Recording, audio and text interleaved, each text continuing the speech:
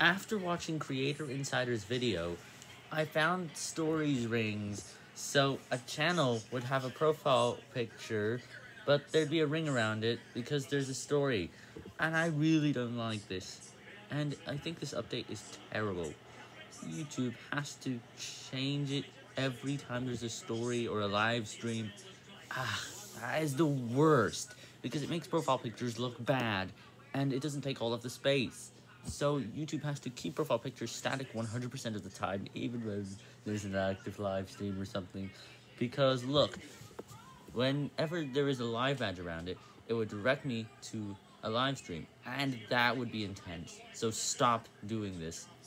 It's the worst thing ever.